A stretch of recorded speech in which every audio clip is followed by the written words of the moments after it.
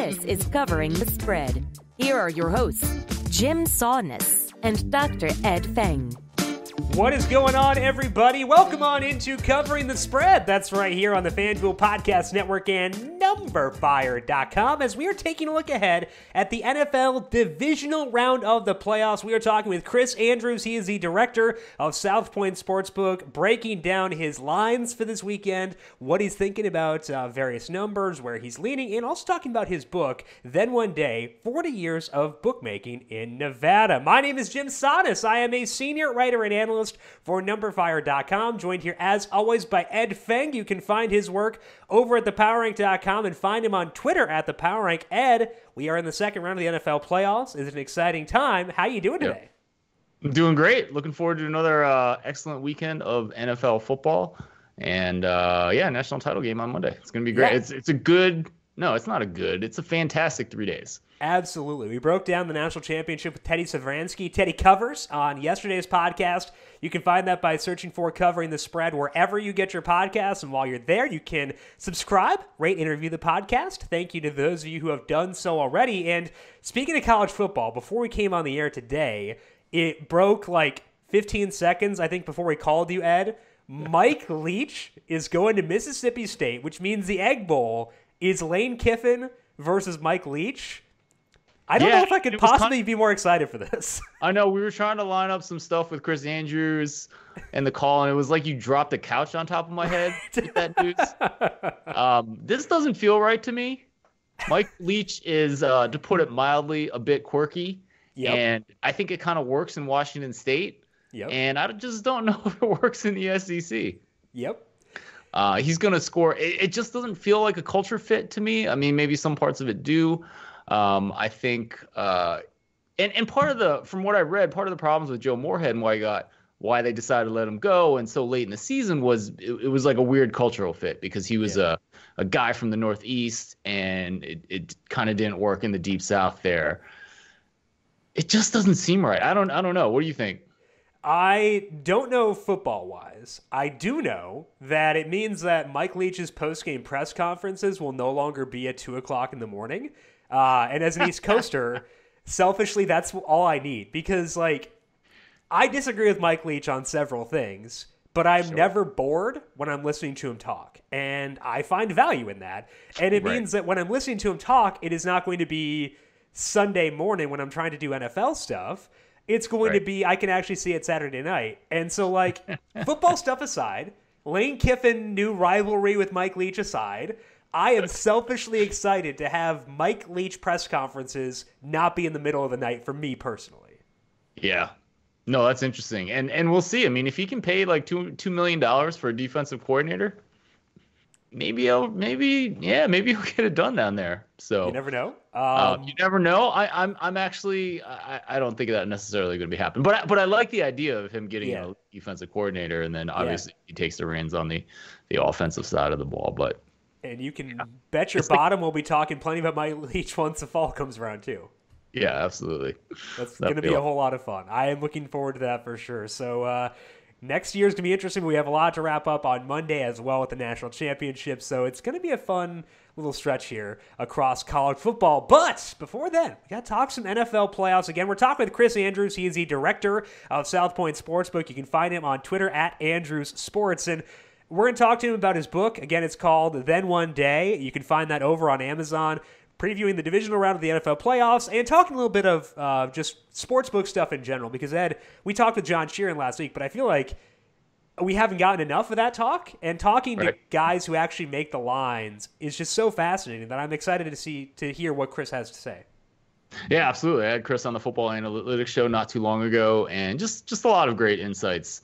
And obviously, he's very kind to give these out because he's giving them out to people that are going to be going against him in the state of Nevada. But Chris is fantastic. Absolutely. We'll get to that in just a little bit. But before we do so, we have to take a look back at last week. We mentioned John Sheeran. We had John Sheeran on the show to break down the wild card round. We're going to go back through the bets that John had mentioned, the sides he preferred there, and also what we had on what was a very interesting wild card weekend. So let's go back to that and then circle back around to the divisional round. Covering the past.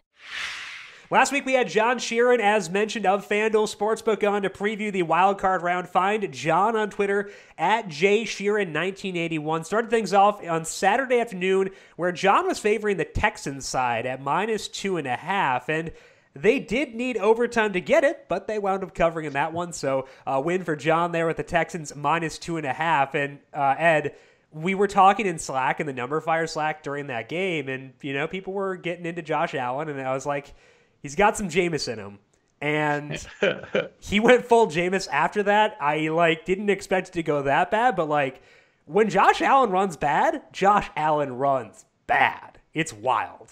Yeah, no, he's wild in particular. You know what? I didn't think that he could make – well, actually, I know he could make some of those throws, but Josh Allen has more consistently done things that I just did not think was possible on the NFL level for him. In the positive and the negative sense. Because I expected all the negative, Jim. Oh, okay. I mean, I expected this to be the biggest disaster in Buffalo Bills history. And I still don't really like the long-term prospects for that franchise. But I got to give props to Josh Allen. He made some throws, and he's made more throws in what I've seen this year than I thought he could ever do at the NFL level. I think I've watched too much Josh Allen is my issue. Because I live in Syracuse, which means we get all the Buffalo games. Yeah, right. And if you watch enough Josh Allen, it's kind of like we talked about. It's not comparable, but it's a similar sentiment we got when we were talking to Evan Silva, where he says, we remember the bad plays. I remember a lot of really freaking bad plays by Josh Allen, and those stand out to me. But which, remember, he can make the dazzling play too. And that matters.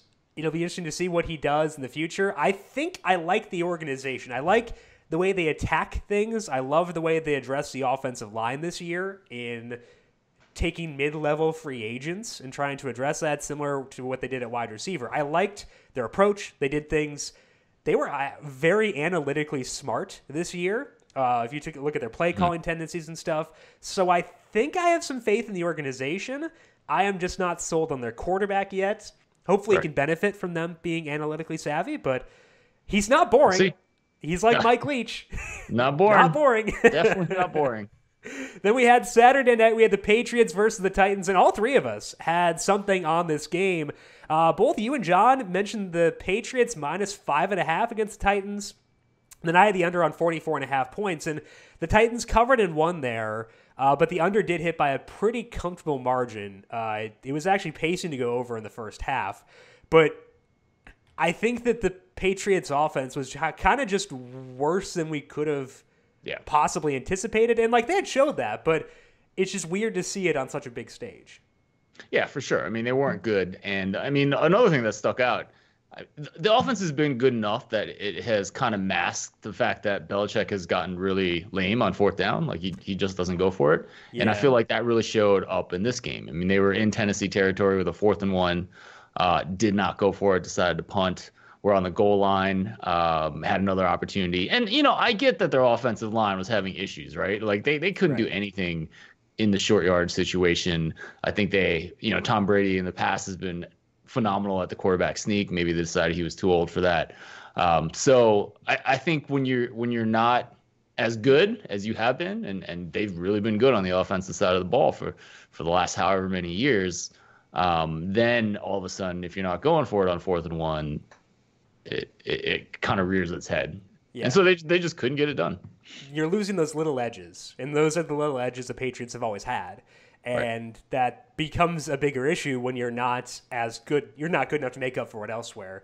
And I think that really did show up. And I think that what you were saying was correct in that because the offense wasn't as good, Belichick felt he couldn't be as aggressive. But the weird thing was the Titans did the same thing, like that punt. They took the intentional delay of game and they ran the clock down a minute or whatever. That was still a really conservative call, but it didn't matter. And it was a weird game. I'm glad I had the under on that game. I didn't have faith in either offense, and Ryan Tannehill did nothing there to kind of prove me wrong. We'll talk more about him later, both with Chris and then in my covering the future too. But yeah, I'm having a hard time there for sure. Moving on to the Sunday games, John and you both said your numbers favored the Vikings at +7.5, but the anecdote around the Saints pushed you away. And, like, I don't blame you. I think that was probably a savvy move not to go there. But, hey, the numbers were right again. Even though it's not necessarily a bet we recommended, your numbers were right, Ed. Like, I don't know. There's been a couple times this year where your numbers have been spot on. It's just been other things around it that have pushed us away. Yeah, absolutely. I think we saw one of the worst games from New Orleans offense. I think we saw one of the best games from a Minnesota defense that's really struggled and looked pretty old. Their pass rush looked pretty good. Yeah. And then, Thielen looked pretty bad at parts of the game and then comes up with a big catch towards the end. I mean, that's the NFL, right? Even as high as I was on New Orleans, I had a 29% chance that Minnesota was going to win that game. So, I mean, not quite 1-3. It's going to happen. Yeah. And it did in this game.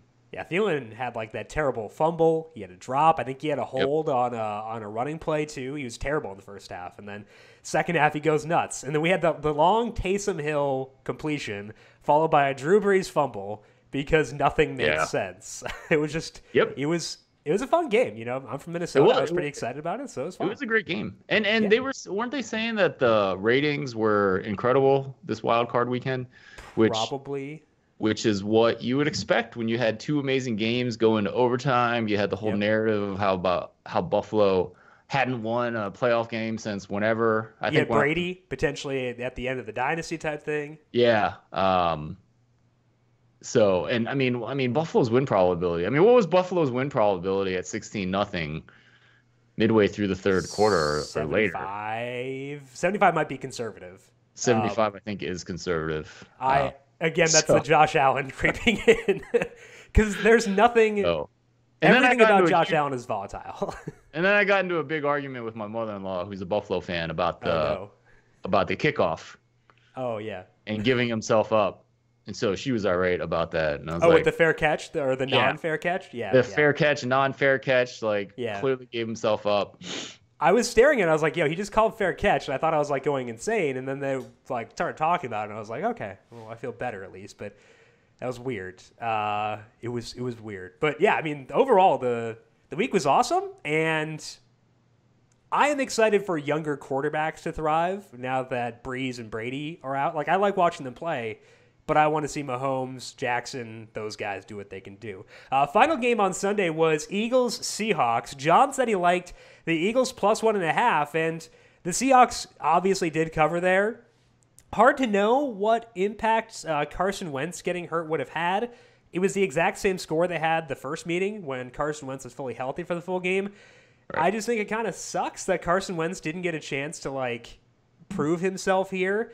He would have had It would have been tough for him regardless because they didn't have Brandon Brooks, didn't have Lane Johnson. He would have been in a very tough spot, but it stinks to have someone get that chance and then not get a chance to prove themselves. So I just feel bad for Carson Wentz. Yeah. Well, and if you're betting Philadelphia plus whatever at home, that's a bummer too, not having your main guy to come back and maybe get that win. Yep. And we'll break down the divisional round next with Chris Andrews in just 1 second. But first, if you want to get in on the action, check out the FanDuel Sportsbook and place your first bet today. If you lose, FanDuel will give you a refund up to $500 in site credit. Visit sportsbook.fanduel.com for more details. Terms and conditions apply. Must be 21 plus and physically present in New Jersey, Pennsylvania, West Virginia, or Indiana. Gambling problem? Call 1-800-GAMBLER. And of course, there are also retail FanDuel Sportsbook all across the U.S. outside of those states as well. Let's bring in Chris Andrews now to break down the divisional round of the playoffs. Find him on Twitter at Andrews Sports. Again, he is the director of the South Point Sportsbook. Wrote a book this June called Then One Day, 40 Years of Bookmaking Nevada. We're going to talk to Chris about that and get set for all 4 games this weekend. Covering the present. Let's welcome Chris Andrews into Covering the Spread to preview the divisional round of the NFL playoffs. Chris, it is a pleasure to have you on the line for today. How you doing? I'm doing great, thanks. And let me say it's my pleasure talking to you guys. I love talking to smart people, and you guys definitely make their grade. Way better than I do, I can tell you that. No, I don't think so, Chris. You have 40 years of bookmaking experience in Nevada, and you wrote about that in your book called Then One Day, 40 Years of Bookmaking in Nevada. Tell us about how the book came about and what people can expect to find in the book. Well, the book came about from a segment I did on Gil Alexander's show. Well, on his podcast first, and then we did it on his show too. And Gil always called it story time, and just telling stories of the old days. And I'm 63 years old and came to Las Vegas in 1979, and stuff that was just kind of normal to me. I didn't realize just how new and different it was to guys that are certainly much younger than me, and just see the scenario and the industry right now, and didn't realize all the changes that happened and how we got here. And so me telling those stories just really resonated with a lot of folks. The old guys like me liked hearing it, and the young guys were just fascinated with the changes that came about, and the evolution of the industry from 1979, and how we got to where we are today. So that's what, and they encouraged me to write the book, and I did, and it has resonated with a lot of people. They like reading it, and the sales have been really good, and I was glad to write it. It was a great connect. You don't make a fortune writing these books, by the way, but it's more a connection with people, and I feel I've had that connection. That makes me feel good. Absolutely. Well, Chris, I've read the book. It's fantastic. There's so many good stories, not only from kind of your experience, but bad bookmaking from other people in your industry that are not as talented as you are, Chris. So I highly recommend that everyone go check that out. And Chris, I want to ask, what are some of the biggest changes that you've noticed? I was reading up, on Visa, and they've got, a bio of you, and I was reading up some of those there. But for you, in your time, in your 40 years, what are some of the biggest changes you have noticed over that time? Well, just the market has grown and the options have grown. I remember going into Bill Dark's casino sportsbook in North Las Vegas. I mean, this is in the late 70s. And I remember seeing a football game, and, I saw the point spread like -7. And I said, what's that 38 up there next to it? And the guy told me, well, that's the total, the over and under. You could bet that too. I was like, really? I don't think I'd ever heard of that, and, that was just one of the changes that was brand new. And as far as I know, Bill Dark was the first one to use those. But I'm sure if Bill was around today, he'd claim credit for it. But I'm not sure he invented it. But that was the first time I had seen it, and so that just shows you where the industry has gone. I mean, that was like a brand new thing, and then we started doing money lines and half times, and the market has just expanded so much. And in the years since then, that, like I said, guys don't realize. First of all, when my uncle started in this business, and I talk about my Uncle Jack prominently in the book, the point spread was like a new thing. Before that, it was just the odds to win the game. Mm-hmm. And then some guy invented the point spread. I wish I could recall his name. I can't offhand. But, the point spread, and that obviously really changed the industry so dramatically, because now that, the point spread's supposedly the great equalizer. And, that changed the business, and, it's just been one evolution after another since that time. And that's how, and here we are today with the industry the way it is, and people just take so much for granted. But we had to start at point A, and, I guess we're at point B now, but they'll look, years from now and say, wow, that's all you guys did? Now we're doing all these other things too, so. Yeah, definitely. And like you look at the markets for this weekend, you can bet on who's going to have the most passing yards for the divisional round and all these different markets. And, Chris, we can talk to you about, your current state as a bookmaker as well, not just your past, but now over at South Point, obviously you've got a bunch of different markets there. So for you as a bookmaker in 2019 and 2020, what market for you is the most difficult to set when you're setting out lines for an NFL weekend? Which one gives you the most pause and is the hardest for you as a bookmaker?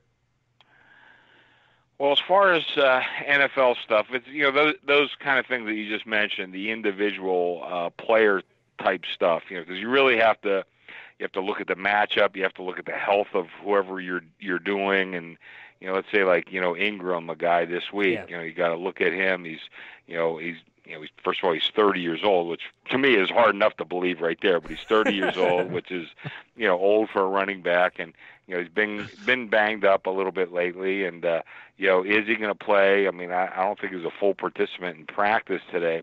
Is he going to play? How much is he going to play? How much are they going to feature him? He's certainly an important part of the team if and when he's healthy. So those kind of things are really come into play. So. And then you have to look at the matchup again. Who are they playing? How good are they against, whatever type of, if it's a quarterback, what kind of pass defense are they looking at? A running back, what kind of run defense are you looking at? What's the nature of the game? I always said a game takes on a life of itself. Like look at the Super Bowl last year. Total, I think, was 56 or something like that, I want to say, and we wound up 13-3. But the game does take on a life of its own. And before the game, we kind of think we know what's going to happen. We know, usually pretty close to what's going to happen. But there's always that aberration. And like I said, that Super Bowl is a perfect example. We expected a high-scoring game with two terrific offenses, and it turned into anything but that. And I'm sure we'll look back on this weekend in one of these games that we expect to go a certain way. We'll go nothing like that. But can we anticipate it beforehand? I mean, some people do, and as close as we can get to that, the more successful you'll be as a gambler or bookmaker. And but it's hard to do. But I'd say for me personally, the biggest challenge is setting those individual matchups. That's always tough. Chris, can you give the audience just a sense for how you set the line, kind of how numbers play a part and what you're looking to do as a bookmaker for an NFL spread? Well, I try to set the right line. Now, what's that mean? I try to give, a price that I feel gives, both sides a 50-50 chance of winning the bet. That doesn't always mean you're going to get bets on 50-50 as far as equal bets. I mean, in fact, that's almost impossible. It really doesn't happen. And, guys that are maybe have like a little bit of knowledge in this business think that that's the goal of the bookmaker. It's really not. And like I said, and certainly speaking for myself, I think that, we want to put up a number that gives us a 50-50 chance of winning the bet. But then once the market starts coming in and you see which way the number's going, you want to get on the side of the sharper bettors. And, you can do that sometimes you can't. Because if the public is on the same side as the sharp bettors, and, you might be in a little bit of trouble in that game. And that's, happened plenty of times to me over my career. But you're trying to get in with, when you see the smart money come in on one side or the other, you try to move that accordingly. And if the public's on the other side, then you try to not react to what they're doing. Now, at some point, like I said, there is times when they're on the same side, and that's then you got to try to beat that game. And we certainly have beaten our share of those games over the course of time, but we've lost an inordinate amount too, I would say. So those are the things you have to look at. But having 50-50 action on both games, that's an ideal that you're never going to get, number one. Number two, I'm not sure you want to get that ideal. You'd rather go in with the sharp guys needing the same side as they do. That's probably your best bet in the long term. Interesting. And I think that it's always important to be reactive to the market. Are there situations where you have a number that you want to stick to even if the sharps are against it, or are you going to just kind of listen to what they're telling you to do, essentially? Probably most of the time I'm listening to what they're telling me. Now, that doesn't mean 100%, certainly. Right. But most of the time, I do have to have a lot of respect, for the Ed Fengs of the world. When they come in on the side, seriously, I got to respect that. Yep. And I'm not going to just ignore it, I can tell you that.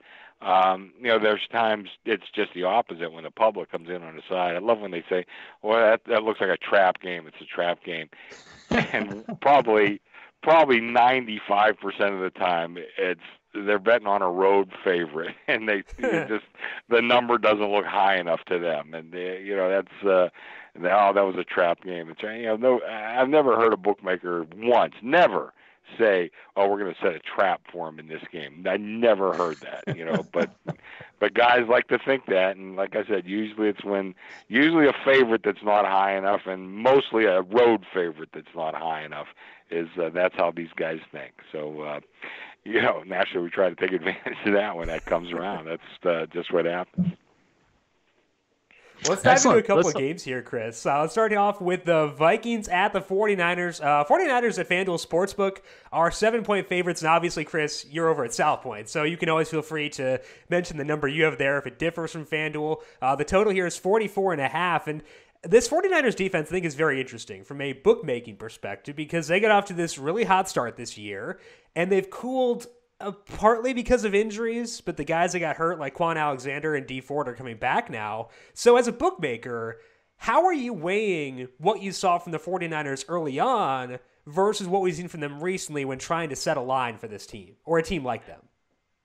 Okay, well, a couple things. First of all, that number opened mostly 6.5. I opened 7. Mm-hmm. I just thought that was a better number. We'll go over that in a second. But they did gobble up the 7 quickly. And then I went into the market, and like I said, I had to respect the play that they gave me. It was sharp bettors that took the 7. Now we're back to 7 on that game, and I can see they're coming in strongly, even minus the 7.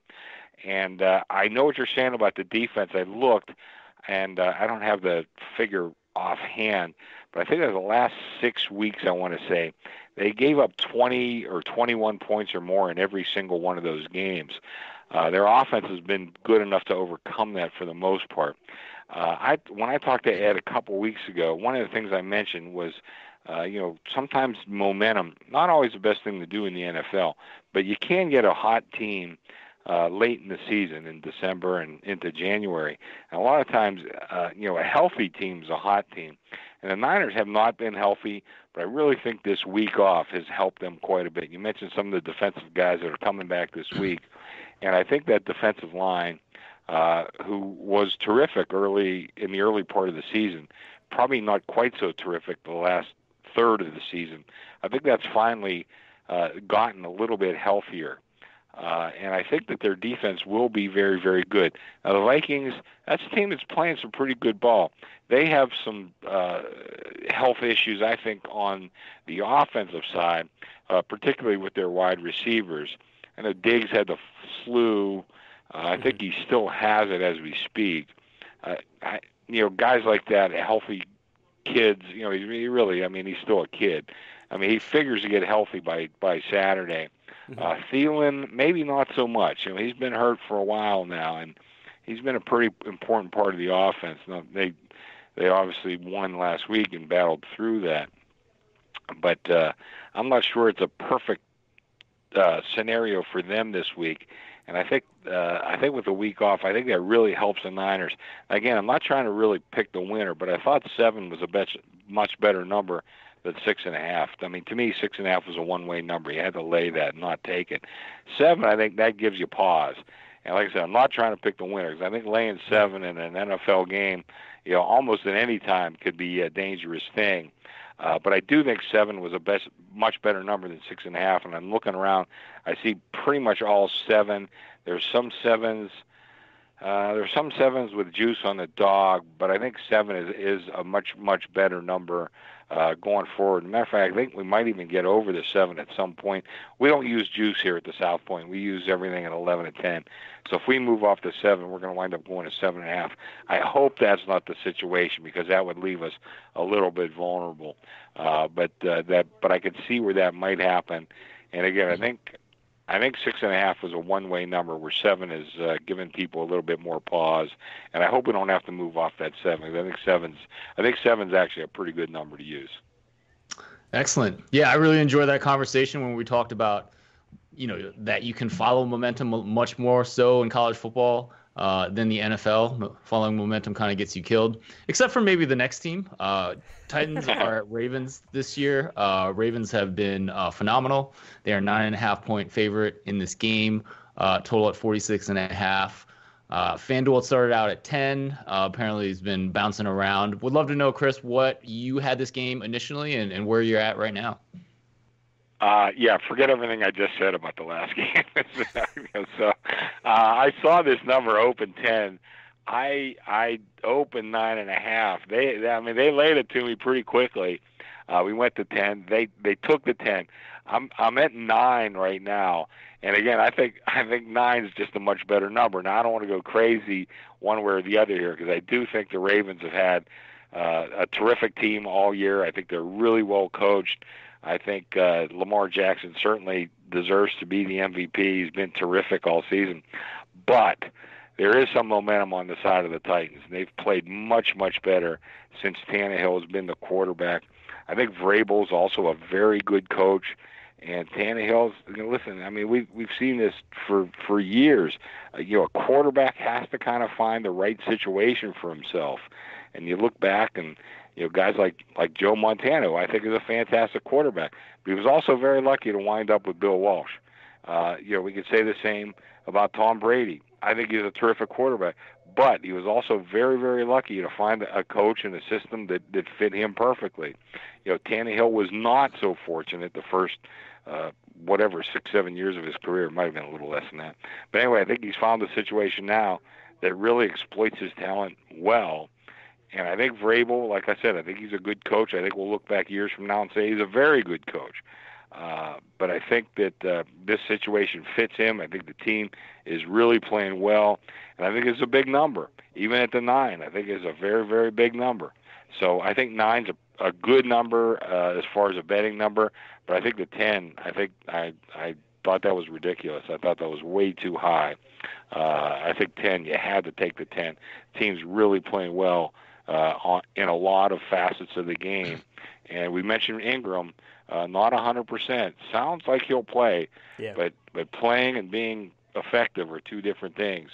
So I think he'll play. I don't know how effective he'll be, but I think this Titans team has a great shot, certainly of covering the number, and even a pretty decent shot of winning the game outright.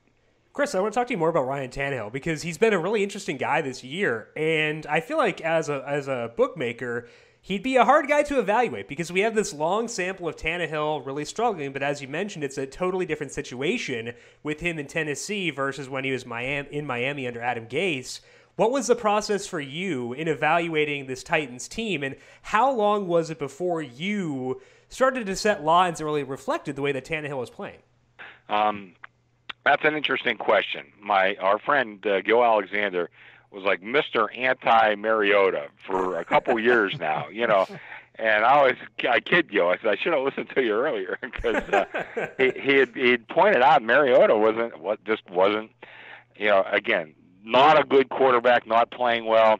Maybe if he goes to a different team under a different system, maybe he could do well. That's certainly possible, because I think the kid does have a certain amount of talent in certain areas.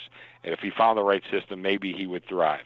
Nonetheless, when they made the change here, I didn't really adjust my power rating at that time. I didn't know what to think of Tannehill. I didn't think much of Mariota. Like I said, I probably should have listened to Gil a little earlier. But so I didn't really adjust my power rating at that time. Now, as the season progressed, I had to adjust my power rating upwardly.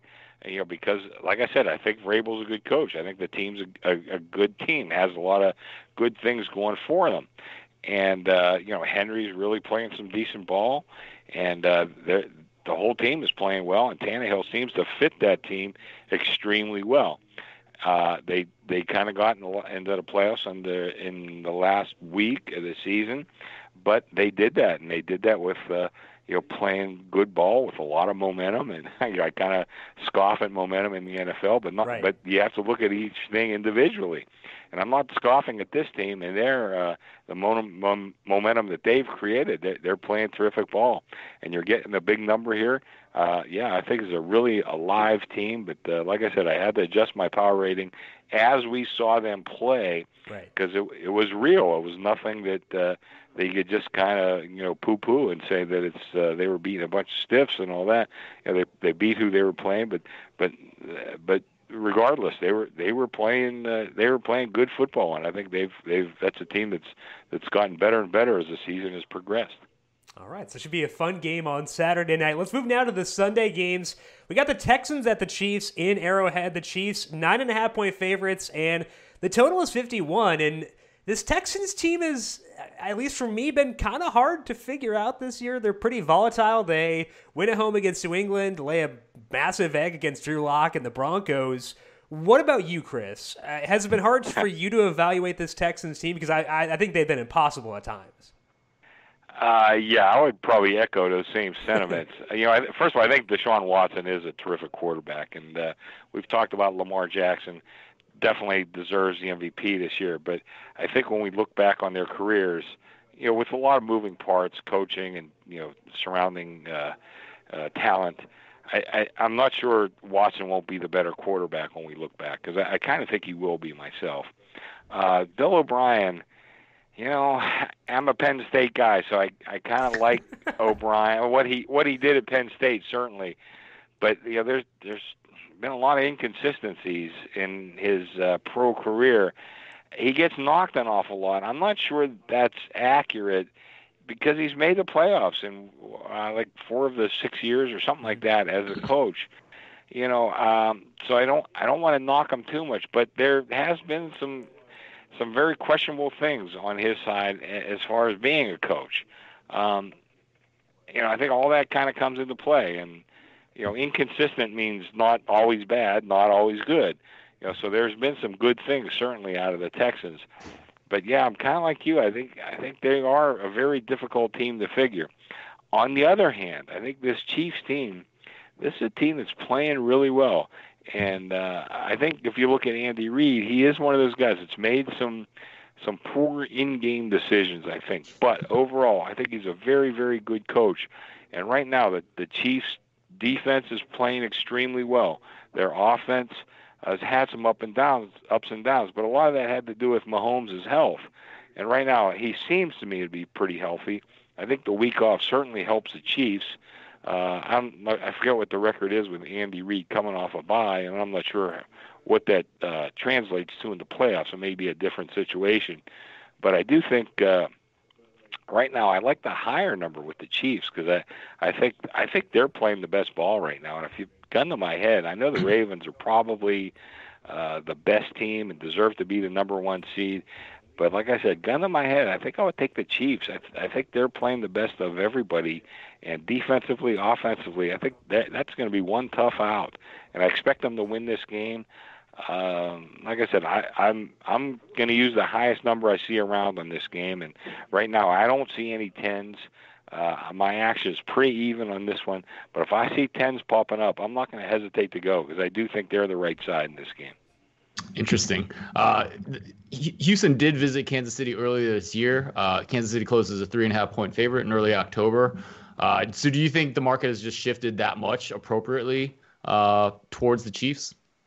Yes, I do think it's shifted appropriately. I think right now, like I said, their defense is really playing well. And that was the question mark coming into this game. Coming into this season, as far as the Chiefs go. But their defense has just gotten better and better over the course of the season. I think if you look back at the last 5-6 weeks, that defense is playing as well as anybody.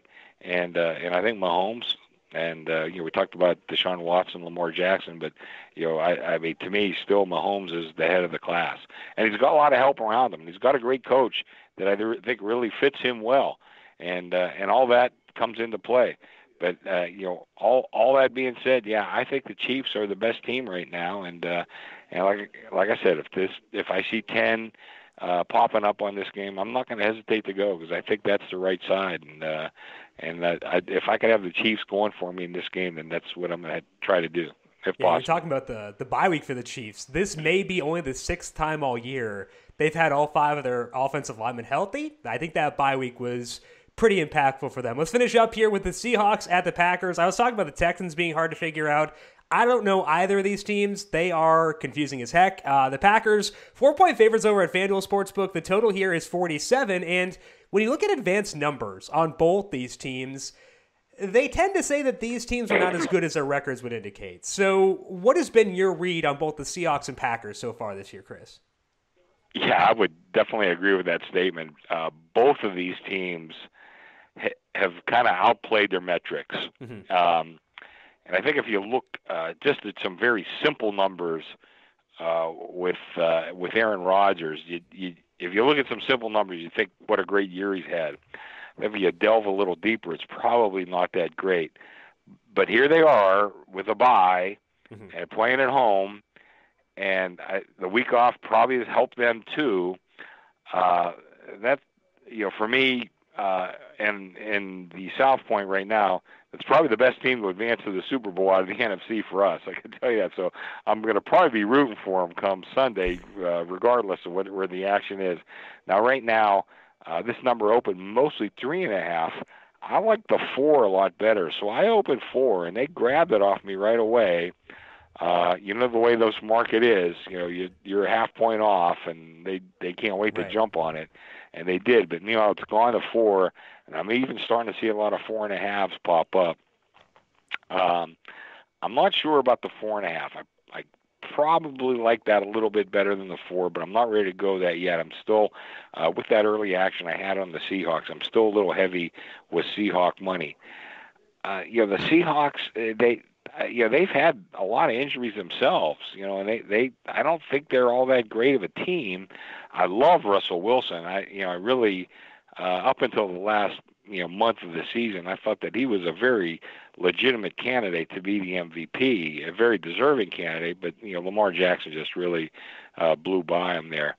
But nonetheless, I think Russell Wilson is just a terrific quarterback and could keep them in this game.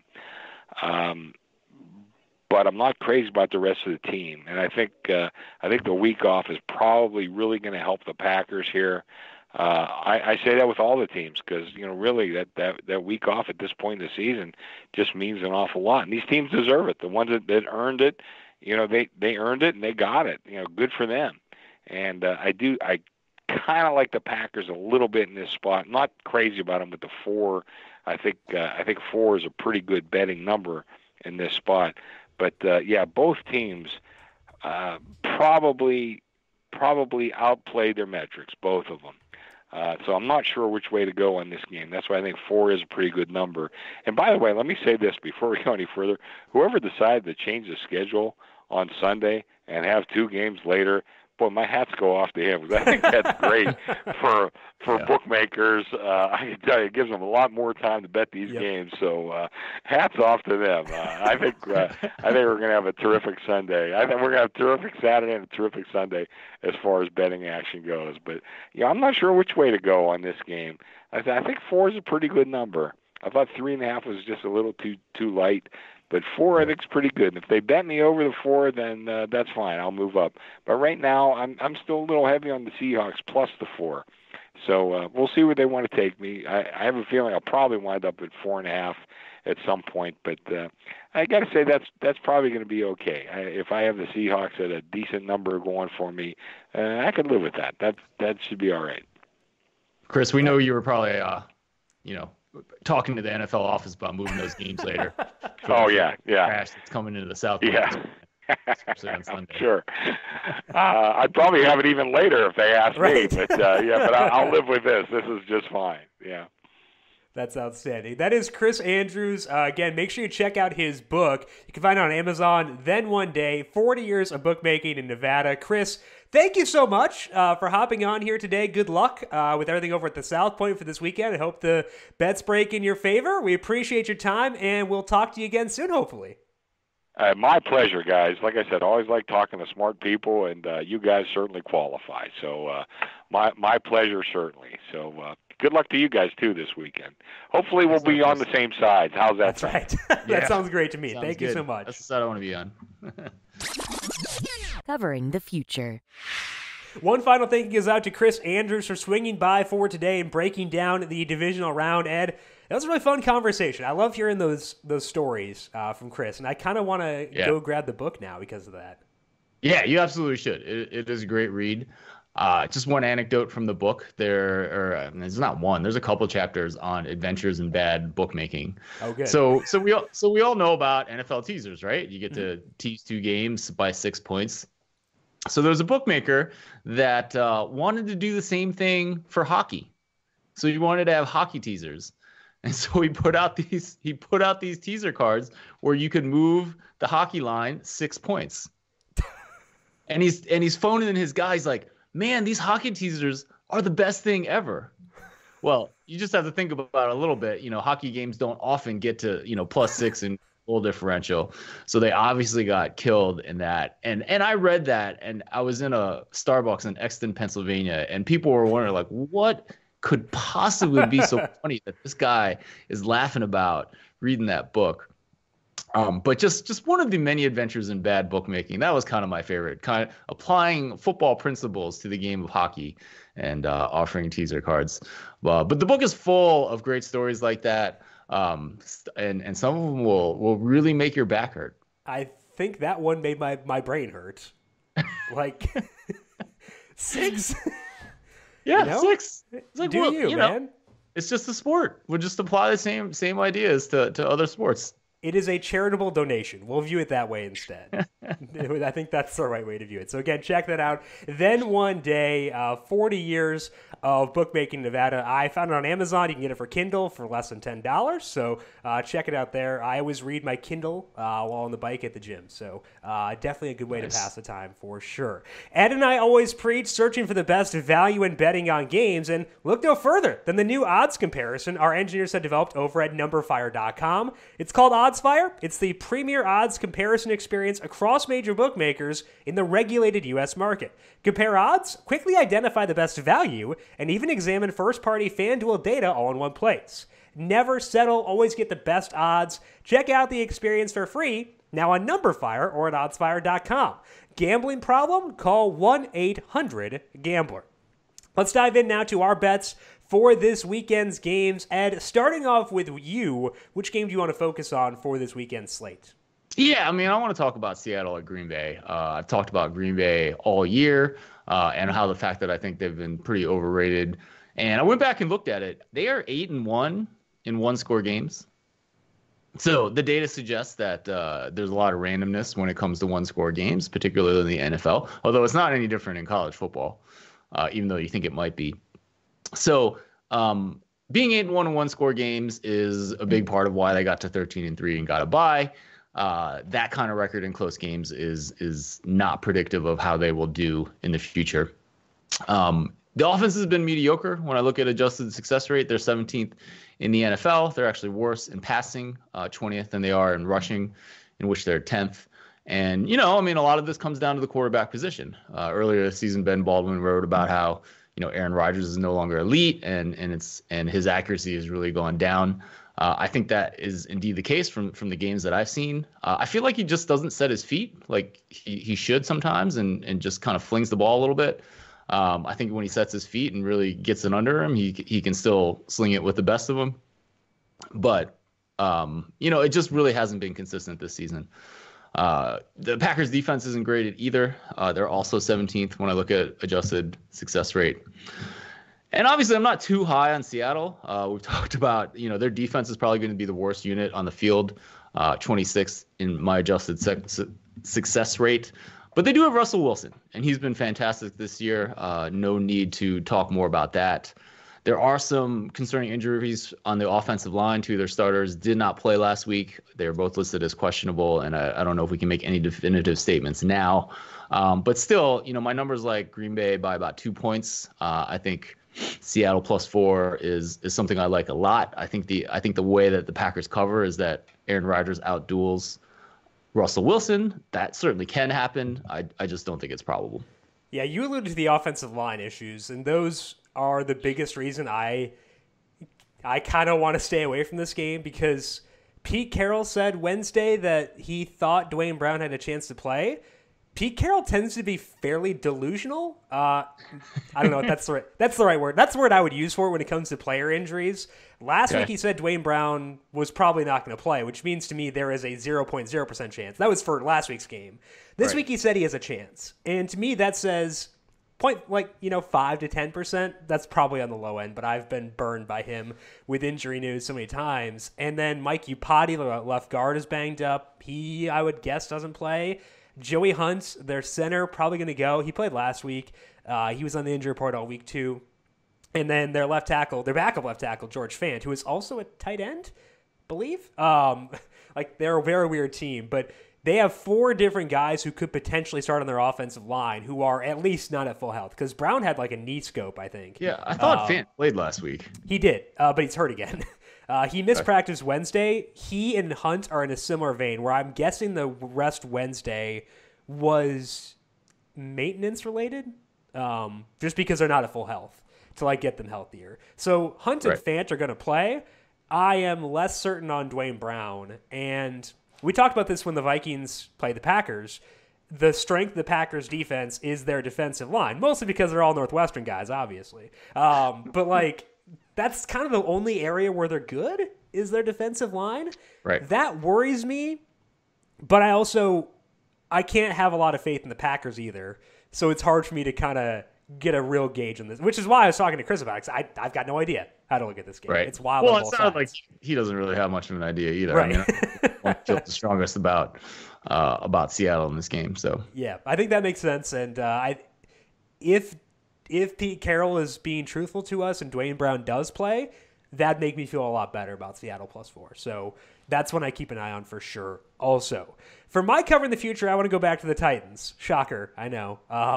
The Mariota guys talking trash on Ryan Tannehill. And I was considering the game under here at 46.5 points because I expect both these teams to be pretty run heavy, and that tends to lend itself to an under. But I can also see a scenario in which the Ravens just kind of drop the hammer here and hit that number themselves. So I don't want to root against Lamar Jackson. Kind of we were talking about with Teddy before, where like some bets are not fun to root for. I don't want to root against Lamar Jackson scoring points. So we're going to ignore the game total and talk here about the Titans team total at 19.5 points. So I'm going to take the under on that. And as mentioned heading into last week, Ryan Tannehill had a pretty easy schedule after he took over from Mariota this year. He had only 18% of his dropbacks come against top 10 pass defenses based on number fires metrics. That was the 4th fewest among guys with at least 300 dropbacks. And he was just kind of okay against top 20 pass defenses. He was at .04 passing net expected points per dropback. The league in that same split is about right there. So he's roughly league average when he was facing a non-terrible defense. And against the Patriots last week, Tannehill didn't do a whole lot. Had a couple of key third down conversions, but also had a really bad pick. And the Ravens defense, I think, is underrated by their full season metrics. They ranked 4th in schedule adjusted pass defense at number fire, and that includes the time before the Marcus Peters trade, before Jimmy Smith got healthy. So I would say the Ravens defense right now is in the same tier as the Patriots and the 49ers. And I think that's favorable for them against Tannehill, and a tough spot for Tannehill for sure. There's also some wind in the forecast right now, 15-mile-per-hour winds.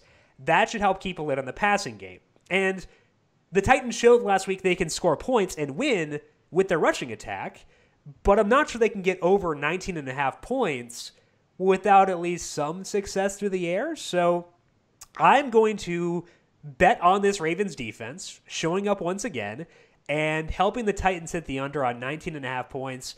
If you look at the straight up like numbers, the implied total for the Ravens or for the Titans is 18.75. So if we're getting them at 19.5 with minus 110 on the under, I'm okay taking that. So I will go under 19.5 on the Titans specifically, Ed, again, because I don't want to root against Lamar Jackson. So we're just going to avoid that altogether.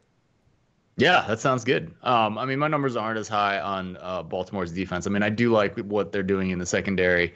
I'm not as high on the front seven, so we'll see how that matchup shakes up with I mean, obviously you can't count on Derrick Henry to just bust open a lot of plays either. Maybe you can at this point, honestly. he's an outlier, and it's weird. I don't know. Like, I have doubted Derrick Henry far too often in my life, and I feel like I just need to give up. Like, it's hurt me so many times in daily fantasy, specifically, like being against Derrick Henry. So he's broken my will, I think. Right. Well, if he breaks your will a couple more times, he's going to keep getting someone's going to pay him. Yeah. So he's a free agent this year. Yeah. So that's a fascinating decision, too, because, like, they are one of the few offenses that has, like, heavy splits based on whether their starting running back is on the field or off. And, like, I don't think you can ever really justify paying a running back a ton of money, but I could see them doing it still. So he'll be interesting. Yeah. They have both him and Tannehill actually as free agents this year. So going to be a wild off season for Tennessee, and I'm thinking it may be starting this weekend. That is all we have for today here on Covering the Spread. Ed, what's going on for you this week over at the Power Rank and on the Football Analytics Show? Had JJ Zacharyson on the Football Analytics Show, talked about that yesterday, and then just plugging away with football predictions at the site. You can always sign up for my free email newsletter, get a sample of my best predictions, usually saved for paying members of the site. Check that out at thepowerrank.com. And find Ed on Twitter at the Power Rank as well. I am at Jim Sannes, JimSannes. You can follow the FanDuel Podcast Network at FanDuel Podcast. Big thank you to Chris Andrews for swinging by today and breaking down his thoughts on the divisional round. Follow him on Twitter at Andrews Sports. Thank you to Teddy Savransky at Teddy_covers for talking about the national championship yesterday. And, of course, a thank you to Calvin Theobald, our video producer, for running the video side of things for today and chopping up those clips for the @FanDuel Twitter account, and you can find all these episodes on YouTube with the FanDuel YouTube page as well. Thank you, Cal. Good luck to everyone with your bets for the divisional round and for the college football national championship. I hope the bets break in your favor. We can talk to you once again next week to get you set for the conference championships in the NFL. This has been Covering the Spread right here on the FanDuel Podcast Network.